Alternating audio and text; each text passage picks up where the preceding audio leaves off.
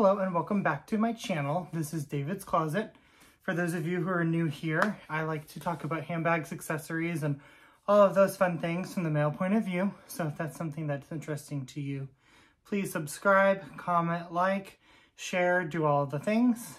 And if you're returning and you already subscribed and do all of the things, thank you so much. I really appreciate you.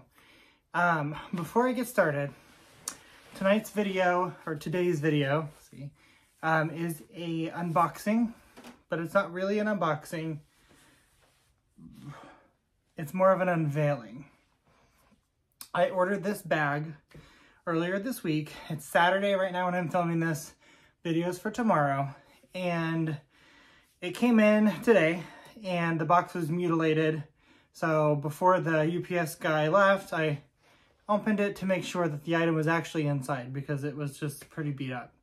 And just at a glance that it looked okay. So I'm not gonna be able to unbox it, but I am gonna show you, and I'm also gonna preface this with more than likely I'm returning this bag. I'll kind of get into that when I actually show it to you, but this bag I do believe is going to be returned. So stay tuned. I also want to apologize for the lighting, my hair, everything. It's pretty late. It's about 9 p.m. here. I was gonna film this in the morning, but I have a little bit of time. Not quite ready for bed yet, so I thought I could get some of the filming out of the way tonight and maybe finish tomorrow or whatever I need to do. So there's no natural light coming into the room from anywhere, so we're dependent on my artificial lighting. So this video is probably going to be pretty short, and all of that stuff. So here is the bag inside of the ever so known Fashionphile dust bag. Here it is. Came in a box. As I said, the box was damaged, so we're not gonna have that opportunity. Inside, you'll see some of my lovely charcoal packs, and you'll understand why those are in there. So I'm just gonna go ahead and get into it here and make sure it's at least the right direction. So here it is. So this is the Louis Vuitton Treville, and it's like a little mini suitcase. And I believe this collection came out in 2005 is what this bag is dated. And it was actually designed, and there was a line of these. I think there's also the Deauville, and maybe a few more that were designed to look like smaller pieces of luggage. But be a handbag. So before I get into the video, the bag itself is in excellent condition. There is some edge wear, but that's to be expected on a bag. The edge wear is on the piping. I don't know if you're gonna be able to see it. I can never really get it to show up very well. Maybe a little bit there. You can see a little bit of rubbing there. One of the places where it's most prominent is right up along here. Again, I don't know how well it's coming off on video, but overall the bag is in really good shape. The patina is pretty even. There's some scratching and scuffing on the leather. That does not bother me. That's vachetta. The canvas looks to be in excellent condition. I can't find a flaw with that. Where this bag has a flaw is the smell. It smells like crayons. And I don't know if that could be just musty, that could be cosmetics, I'm not sure. I'm gonna guess someone had this stored somewhere improperly, and that's why it has this odor, because it's outside and inside. And it's pretty strong, and I just don't know if I'm gonna be able to get it out. But I'm really sad because this bag is just so cute. So here's the lovely little Fashionphile tag. Up front, it has just a slip pocket. The interior of the bag, and we'll see it better in the inside, it's kind of a coated canvas, and it's pretty strong in that pocket too. It's just a little musty, and it didn't state that on the Fashionphile website, which really disappoints me a lot. So it has the luggage pull, or the zipper pulls here with the LV on it. Looks just like the zipper pulls from my Speedy bandolier. The zipper goes all the way down the side on both sides, And it opens nice and big here, so you can get all the things out of it. And you'll see in there my charcoal packs. Ooh, strong. So inside, you have one big compartment, and you can kind of see there's a reflection on the interior. It's a coated canvas, so it's not a raw canvas, and it's not coated the same as the outside. It's not as thick feeling, but there is a coating on it, and it also goes inside the pockets. But the back side, I don't know if you're gonna be able to see it, but the back side of this, where my finger is rubbing, is not coated, but everything else is coated. There is some leather trim in there. There's the Louis Vuitton stamp. This is a made in France piece. And then down in this pocket where my hand is, you're not gonna be able to see it, is the date code. I want to look at it, so I'm gonna try to see it here.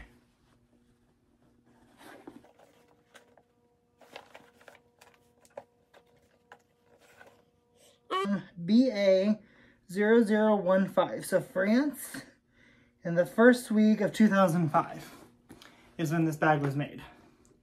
And then on the other side, you have the same two little pockets. They're a little bit bigger than a slip pocket. The base doesn't have any real structure, but it's pretty thick canvas. Both layers at the bottom feel pretty thick. So I think you could probably get away without an organizer. If I was going to keep this, I was going to buy an organizer from Zumani for it. But like I said, I'm just not going to because of the odor. But here she is. She's super pretty. I'm kind of bummed because I really want one of these bags. And there's another one for sale right now, but I have a Fashionphile gift card that I used. And in order to continue using the Fashionphile gift card, or to reuse it or whatever, I have to wait till the refund's issued before I can go order something else. So I can't even order the other one right now and then, you know, have the refund kind of counterbalance everything, because that refund, my gift card will just be refunded to me, and then well, I'll be in the same predicament I was in before, where I have this gift card that I need to use and I can't use it because there's nothing I want. So pretty bummed about it. You know, maybe when I return it, if the other one's available, I may consider ordering it. I don't know if that's just going to be a common issue with these bags, but pretty disappointed. Fashionphile, I have, you know, been very pro Fashionphile, and normally I would say 90% of the time I feel that things are represented very well. You know, I get a bag and I feel like I was not bamboozled, so to speak. And if it wasn't for the odor of this bag, I would feel like I got a heck of a deal, which I will go over what I spent real quickly. So this bag was $695. That was the original price. It wasn't a bag that was marked down and has sat for a while.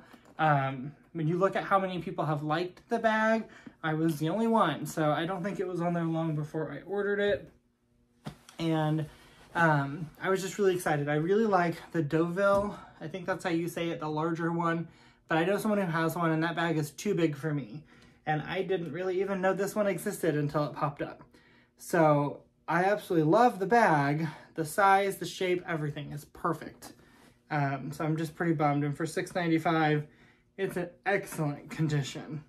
I mean, there's not anything here that I would say is worthy of a return except for this scent that I can't get to go away. So I really wish Fashionphile would kind of improve or revert back to the way they used to represent bags, because the first handful that I ordered, everything was accurately, you know, described. Any flaws, any issues with them, I had no concerns. And now I'm getting a little bit nervous every time I order a bag. So it's going to take a minute for me to kind of feel like I can trust them again. I do have a gift card there, so I will be ordering something at some point once I can get this returned and all of that stuff.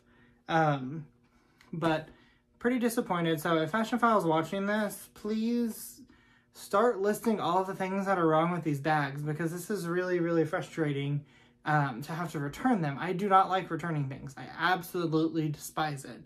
And I am just very disappointed that some of these items that I've been ordering have not been represented well. And here's the thing. I do not expect perfection. The one thing I will not buy, though, is a bag that lists any form of odor. Cologne odor, musty odor, herbal odors I've seen listed, cigarette odor. I do not buy bags that have odors because I have a sensitive nose and I do not like that. So if I would have known that this had an odor, I probably would have ordered the other one that was available. That's the same price, and the difference between this one and that one is the vachetta on that one is a little bit darker and maybe a little bit more scuffed up in a few spots. But if that one truly doesn't have an odor and this one does, I'd rather have that one.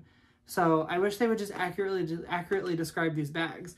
You know, I see other YouTubers that say they're okay buying the bags with the funky odor. It doesn't bother them. I know Autumn Beckman says that she's, you know, good at getting the odors out. She doesn't really have any issues with them.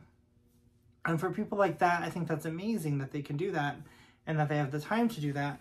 But I don't, and that's not something that I'm okay with. I'd rather have a bag that maybe has a few more cosmetic flaws and doesn't have a foul odor. So I'm just pretty disappointed overall. And I am going to put my charcoal packs in there, and I'm going to put one inside of the dust bag and let it sit in my closet for a couple of days before I officially return it. I know that's not going to do anything. This process can take weeks, months, or even years to get odors out of bags. And that's the problem, is I have 30 days to return it. So I'm going to give it a couple of days and just see if it feels like maybe it's getting any better, you know, and if it is, then maybe I would change my mind, but I don't foresee that because I just know myself and I don't want to put things inside of this bag that are going to take on that smell. So for example, my Louis Vuitton Sarah wallet is obviously what I'm going to carry with this. That was a brand new wallet. I don't want it to smell like this bag because then it takes on this odor, and every bag I carry it in, the odor will transfer from that Sarah wallet to bag to bag to bag. So, and it's just, it's strong. So, that's something that I'm a little bit bummed about. I don't really know if there's any tricks to get these odors out. If you know anything that's like kind of foolproof, because my concern is, you know, I'll wait 30 days and it still will be icky. And then I'm stuck with it because at that point I can't return it. And I can sell it back and lose about $100 because of the buyback program that they have. So if you know of anything, I would love, love, love some advice.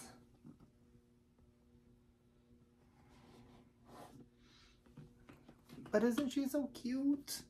I'm so bummed, guys. Ugh. I'm so bummed. This is a vintage bag that I really like. The zipper is really smooth, so that's, you know, positive. So, I'm just disappointed, guys. I don't know. Don't really have much else to say. But if you know anything that I can maybe try before my return window closes, let me know, because I really do want to keep it. I love this bag, but like I said, I just know that I won't feel comfortable using it. And I know it's silly, but I don't want other items to take on any weird, funky smells. And I also don't want this in my closet next to other bags, transferring the smell. So, let me know. Thank you so much for watching, and follow, do all of the things, and I will see you on the next video. Thank you so much. Bye.